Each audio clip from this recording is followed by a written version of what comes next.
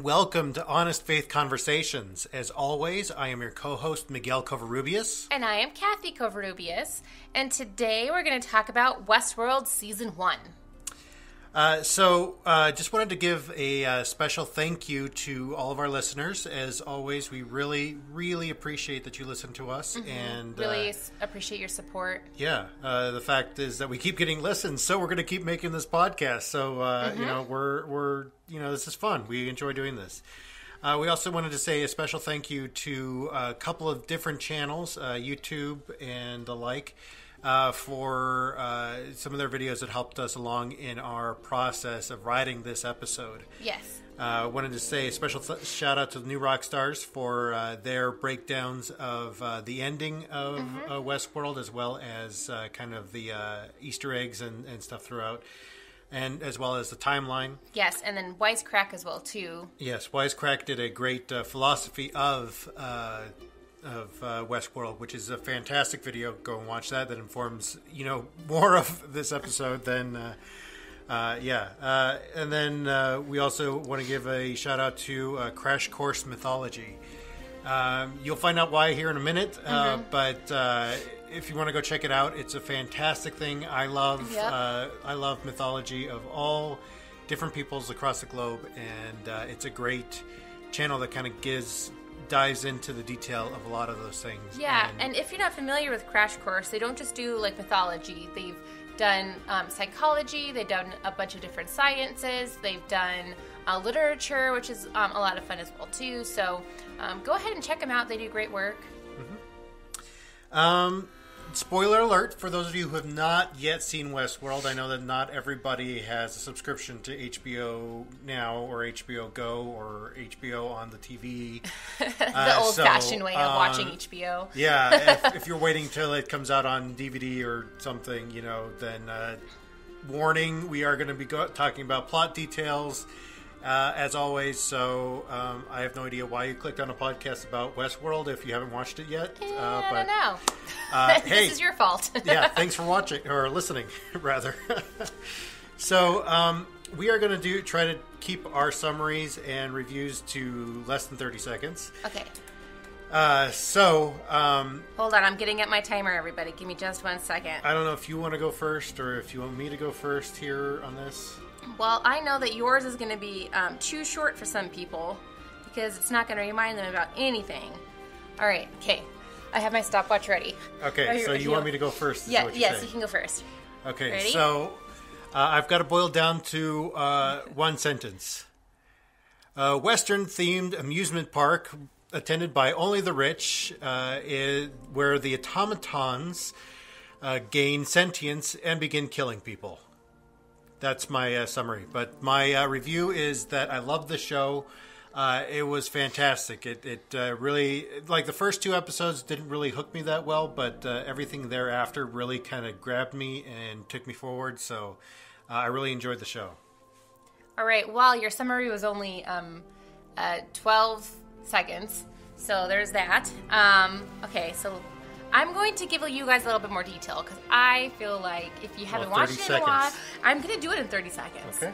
I'm going since if you haven't watched it in a while because it has been out, for a couple of months now. So if you've watched things between then and now, you might not remember.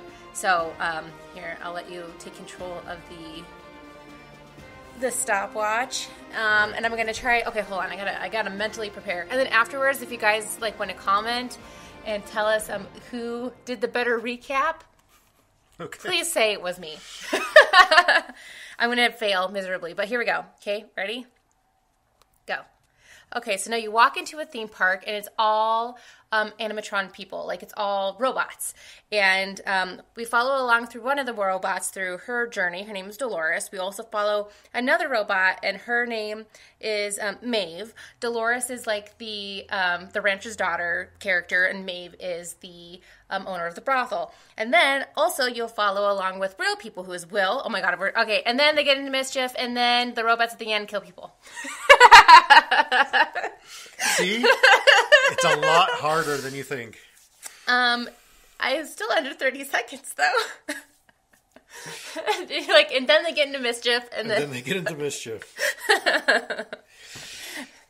All right. So, really, I could go on and on on this topic for a long time, but really what I want to talk about in the beginning of this is about mythology and narrative, about how we really, you find yourself in the stories, and I think that's essentially what the park was what Dr. Ford was trying to do with the park, and that Arnold felt that it was a little bit too cruel to the automatons for this. You keep calling them the automatons because that's what they are. They're automated. They're what do you want me to call them? Androids. Hosts? I would say they're more like, they're called the hosts. Well, okay, we'll call them the hosts. That's how I was like, the automatons. I started calling them that way too. But anyway, so like, I agree because they also bring up a lot of like, talking about being God, like being their God. Like, well, yeah, and we'll get into that in a little while, but with each of these things, he wanted to make a narrative. He wanted to have a story that you could immerse yourself in. And, kind of side quests, almost. Yeah, well, it's like LARPing, but not as nerdy. Or maybe more nerdy? I would say it's almost more, because, I would say it's more. It's more nerdy, okay. Because, you are actually getting hurt, and you are... Well, and... The thing is, it's like video games. It's like movies. It's almost like almost any media that we consume.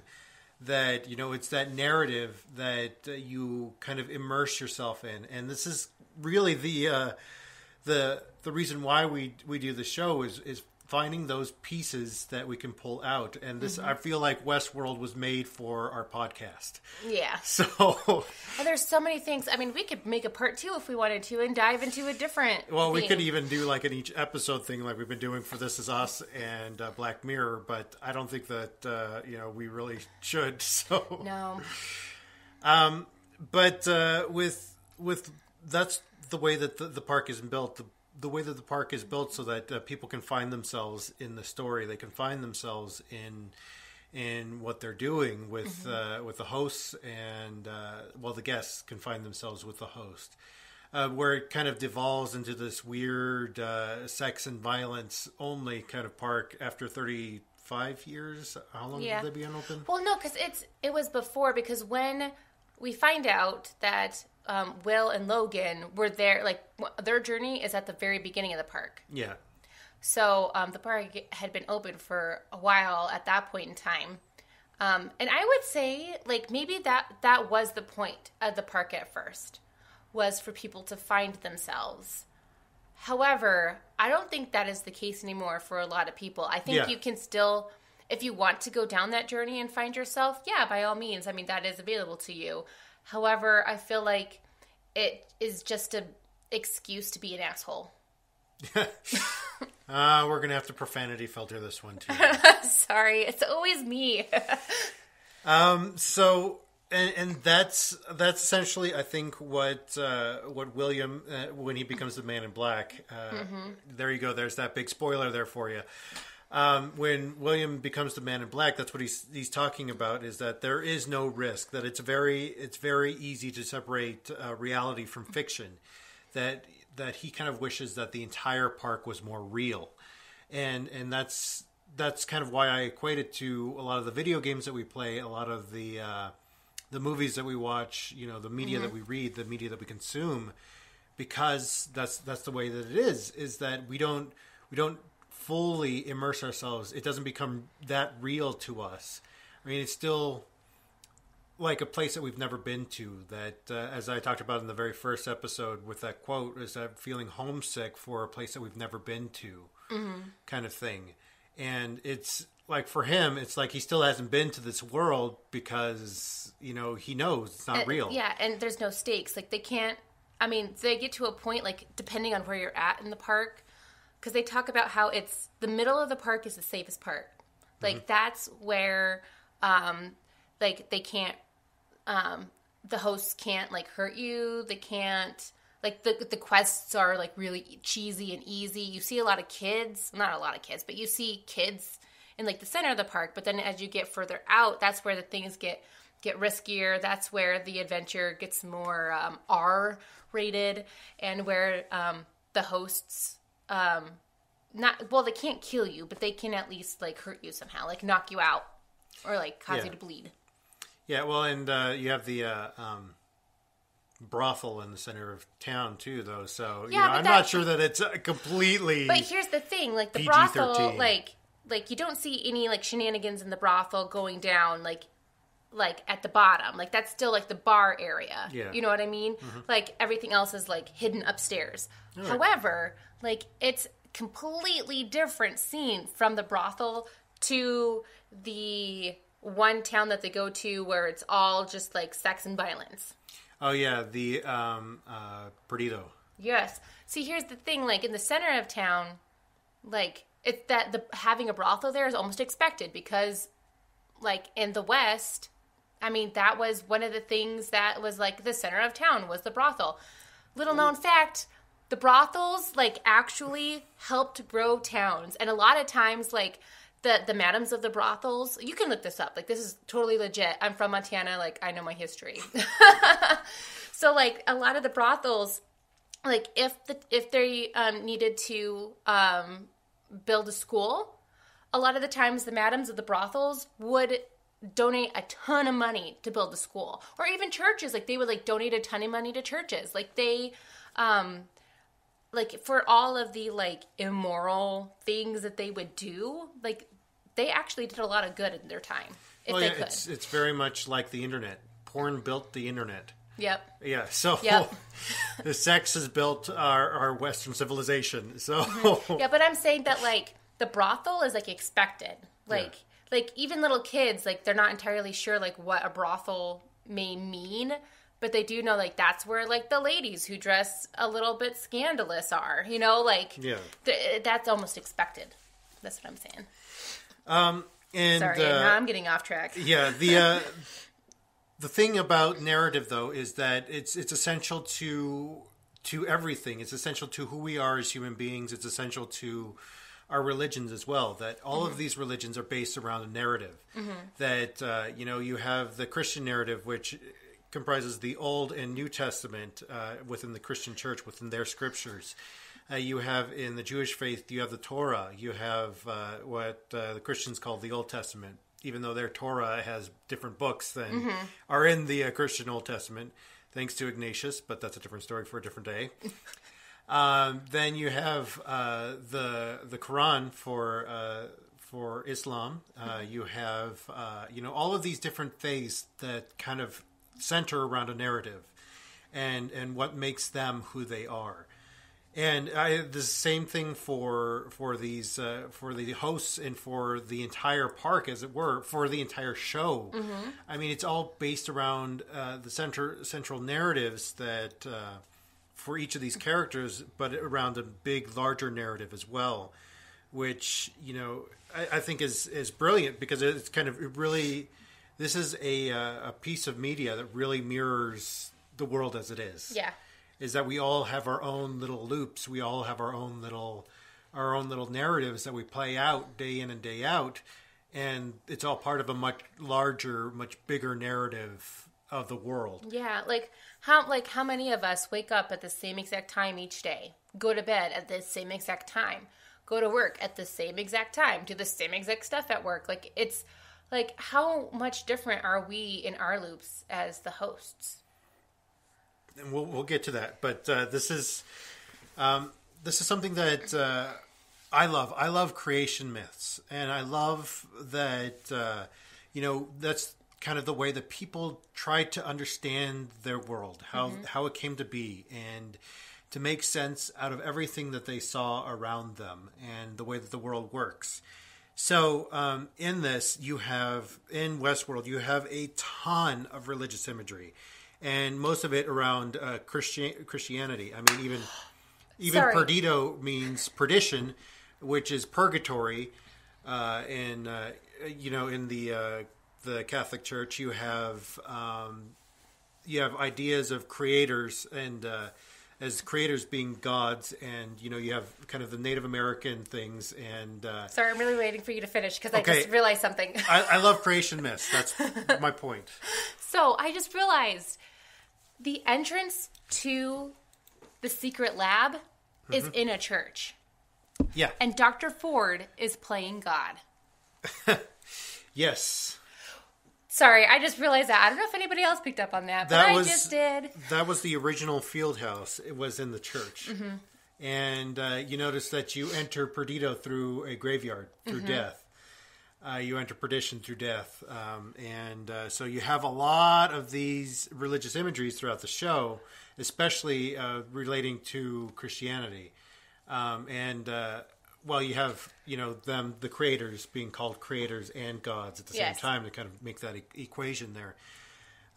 It really centers around the whole Genesis narrative. Like the entire thing of WestWorld centers around that Genesis narrative of Adam and Eve and the tree. And this is the one that I give credit to Wisecrack for, was that I never really thought about the creation narrative like this. Is that the tree of knowledge of good and evil was really gaining sentience for humanity, was gaining sentience for humankind to be like gods ourselves. Mm-hmm. I never really thought of it that way, that we were, because I felt like God gave us free will before that. Because in essence, as he brought up in the video, and as WestWorld shows you, that love is not love unless there are risks involved. Love is not love unless somebody could choose not to love you. Mm-hmm.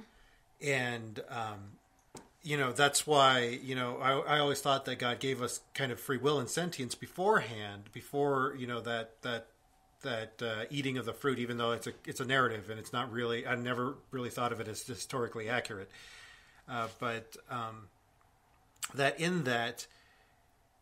where thinking about it, I was thinking, maybe those were the risks. If you knew what was good and what was evil, that really gives you sentience. That really gives you a real choice of saying, no, this is evil. Mm-hmm. I shouldn't do that. Or yes, I should do this because it's good. Maybe it made it so that more things were evil instead of having innocence about it. Or maybe it's just ignorance. But anyway, this entire thing is centered around a creation story. And you notice that the Christian creation story mirrors a lot of other creation stories around the area. I mean, the Epic of Gilgamesh. You have so many other creation stories, and this is where we point you to Crash Course mythology. Mm-hmm. It's because there are so many creation stories, and so many of them kind of deal with this how humanity gains its humanity. And speaking of humanity and sentience, that's the other thing that I want to center on. That's the other thing that I want to spend really the majority of our time talking about is sentience. And I called this the center of sentience because I liked the alliteration in that, and that it has to mirror the maze of this. Oh, by the way, speaking of AI and all of our modern AI, even though they're more VI than AI, can you explain the difference for those people who don't know the difference? Virtual intelligence, I would say, is they're made to seem like they're intelligent, like they're actually making choices. But I would say that artificial intelligence is where they're actually making choices for themselves. Yeah. So and like Siri is not AI. Yeah. Siri is VI. Yeah, Siri is VI, and so is OK Google. And I hope I made some of your phones go off. That would be great. And so is Alexa. And let's see, Siri, Cortana. I hate Cortana. Yeah. So sorry, she's the worst. We did a small test with our AI in our house just to see kind of what would happen. We asked Cortana what was at the center of the maze, and she had no idea what we were talking about. No, she was like, "Do you want me to search for this?" And we're like, "No." I asked OK Google, and Google had no idea. It did pop up with results for WestWorld. I didn't get it. We don't have Alexa, so we didn't get a chance to ask Alexa. We don't have any Apple products, so we didn't ask Siri. So if you guys do, Yeah, leave us a voicemail or send us a tweet or something and let us know if you asked the AI what's at the center of the maze or some other thing to kind of a Turing test for those AI. Yeah, I wanted to talk about this and the maze of life. I don't know if you're familiar with the concept of this. The maze. The maze is a very, very religious symbol. Mazes have been used for meditation and for study for a very long time. In fact, that's what the labyrinth is all about, is about moving towards the center, towards your conversation with God. Where that in the center of a labyrinth, that is where you meet with God. And I love how they use that in this show, as in the center, that's where you gain your sentience. Mm-hmm. Is that idea of the bicameral mind? Is that where you have that conversation with yourself? And this is even alluded to in the final episode with the print of Michelangelo's painting from the Sistine Chapel, where you have God reaching out, and that the image around God is the human brain. And that he is saying that Michelangelo painted it there to say that that God, the divine, is in our own brains. Whereas I would argue that the divine is everywhere. That yes, the divine is in your own brain. That it's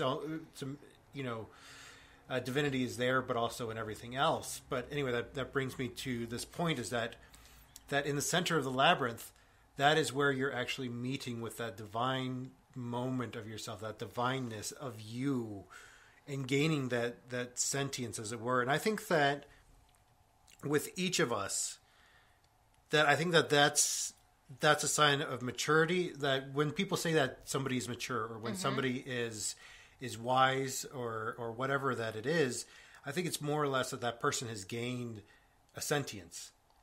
That there are people who are live their entire lives they're not really cognizant of what they're doing, that they don't really have sentience, that their choices are made in a loop. And this is something I'm going to bring up again. I was about to say, in our controversial issues segment.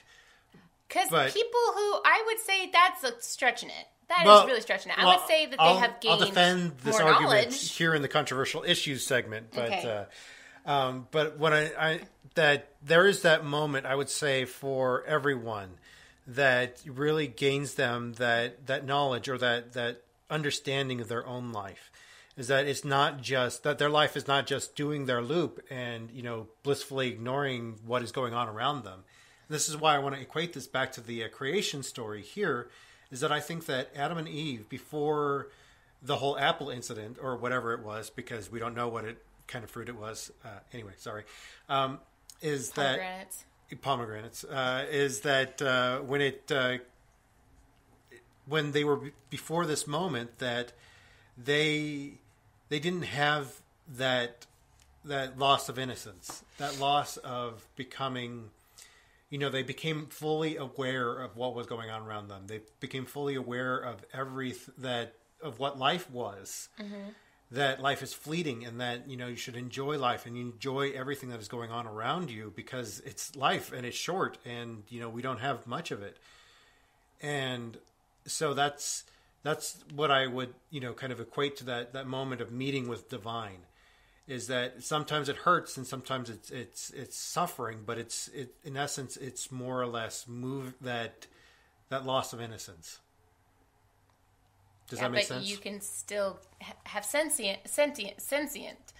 Like, you can still be that and still be innocent. Like, you can still have a conscience.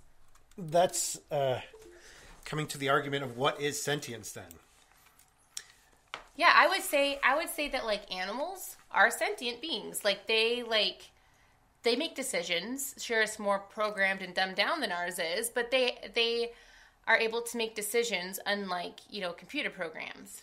Yes, but then would you judge an animal for doing something that, like a lion for killing a zebra? Well, in our eyes, that's taking of a life. But he's eating food. That's what they do. Yeah, I know. That's what I'm saying, is that, do you judge them for that? No, because that's what they do. But you judge somebody who knows not to kill somebody when they kill somebody. But that is different because that is killing somebody just to kill somebody. He is like, they eat zebras. Like, that's part of their food chain. Well, what if this person was killing this person for food, if he was a cannibal?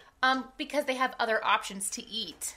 Well, this is kind of that argument there is that, is that gaining of that knowledge of what is actually good and evil. Yeah. Animals can't be evil, though. No, and that's what, I'm saying is that that's gaining of that sentience, is that losing that innocence of knowing what that and so in the Genesis narrative, it says that, this was that God punished them for this and that, we suffered for it. We had shortened lifespans and childbirth and had to till the land and all this other stuff. Menstrual cycles. But, Thanks, Eve. I would say it's that we were gaining wisdom in that. And so it's a very... that's, kind of where I started to think about this whole Genesis narrative with it, was that the story of Dolores of finding her way into the maze, that she made choices, but her choices were set on the loop, that they were not really conscious decisions per se. And so she really couldn't be judged for those things, but when she figured out, she followed that other voice, that she followed that inner voice that, told her to do other things, that those were, moments with meeting with the divine, and, that not bad things, because that's a whole completely different story for a different day. But I would say that the divine is giving, it gives us sentience, gives us that ability to make those choices for ourselves and to do it in a way that, we would choose good rather than evil.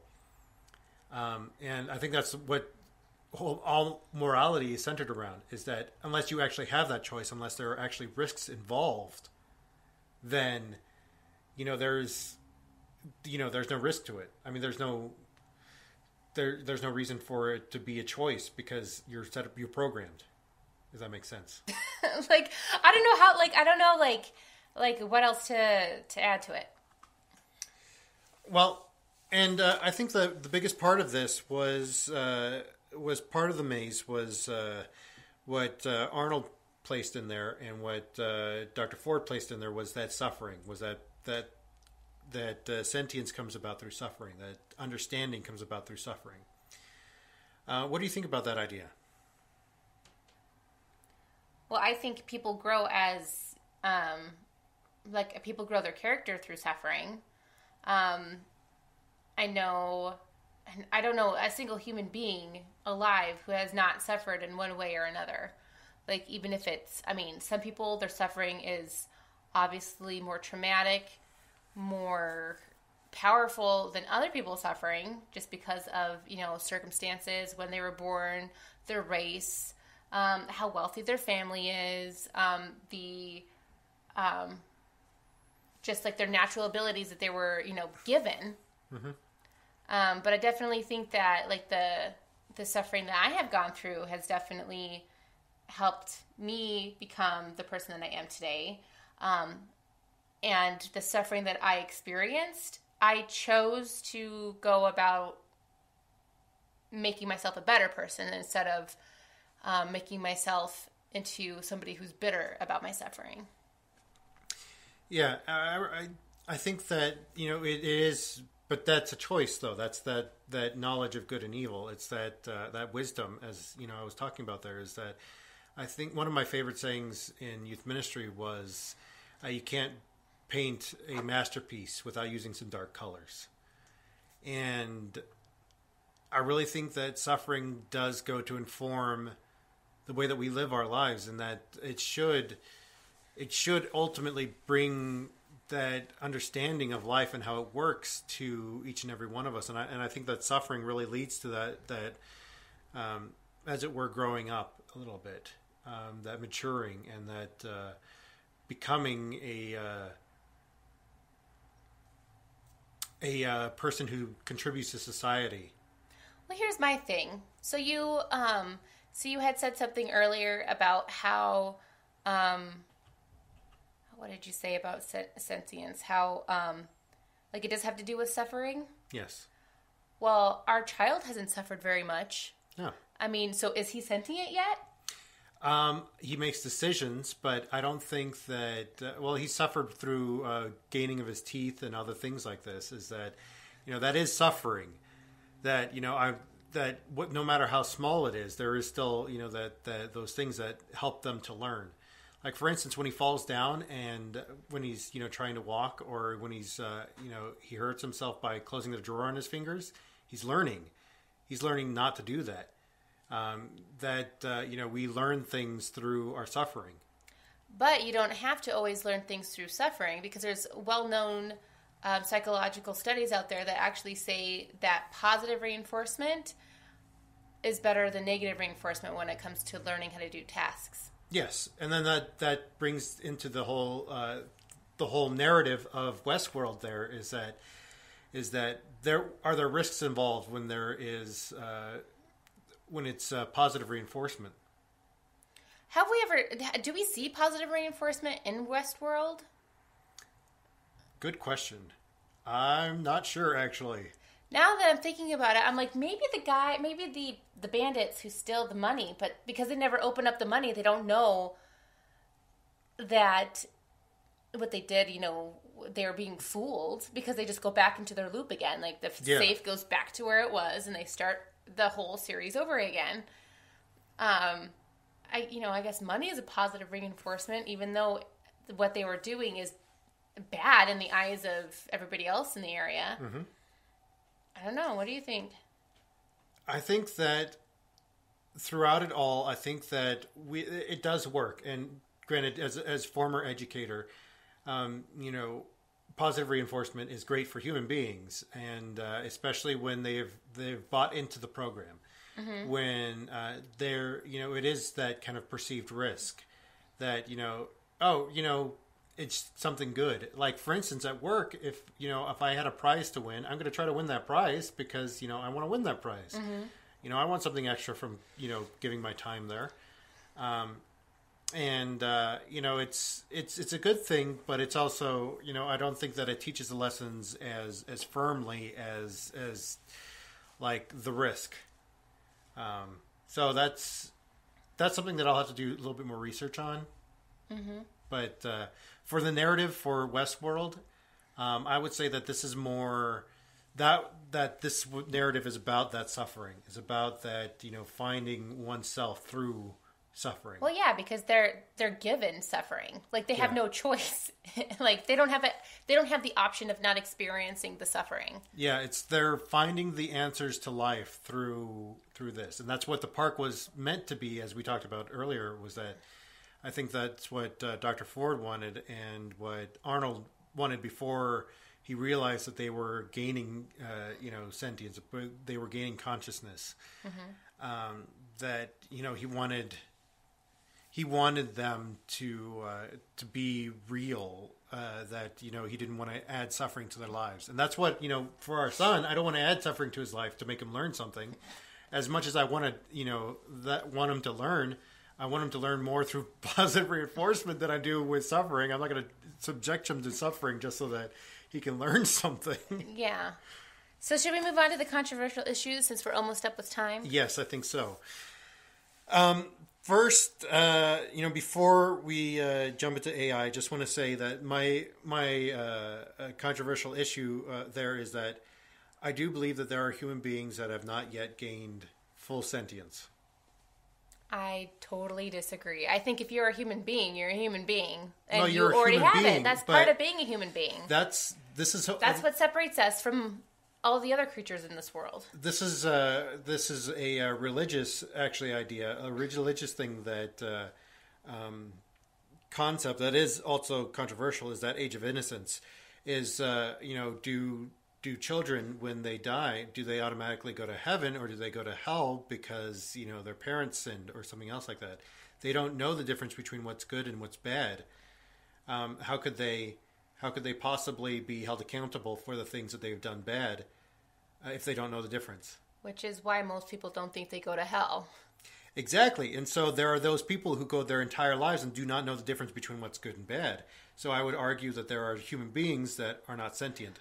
Well, I would argue that it's not that people, like, on purpose don't know, like, what is good or bad. It's not like, I'm not going to learn what's bad, you know? Yeah. No, it's, I'm not saying it's a bad thing. I'm saying that, it's that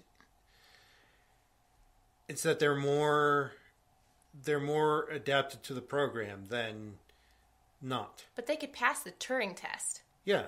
So that makes them human, which is fine. I'm not saying that they're not human. But the Turing test doesn't determine if you're human or not. The Turing test determines whether or not something can trick a human into thinking that they were human. It's not saying that they're not sentient. Like it's not a test for sentience or intelligent life, as it were. Okay. Yeah. So anyway, that's more or less what I should say. Sentience is more intelligent life. That's probably what I should say. So you are drawing parallels to, like, if you have knowledge, then you are of good and evil. If you know the right path and you choose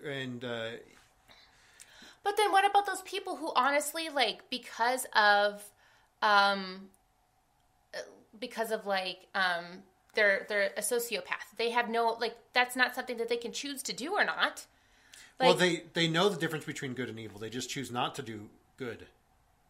And because you can't say that because not all sociopaths are, like, do evil things. No, I know. That's what I'm saying, is that it's more or less that they cannot perceive the risks in doing good and evil.